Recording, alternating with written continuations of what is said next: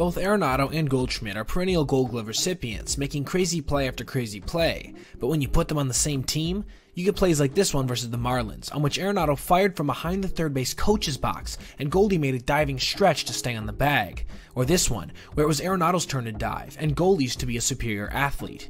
Here they are both doing what they do best, Arenado making a crazy barehanded play, and Goldschmidt digging out a low throw. And finally, let's wrap it up with a diving play from both of these modern legends. That's a real all-around MVP caliber showing right there.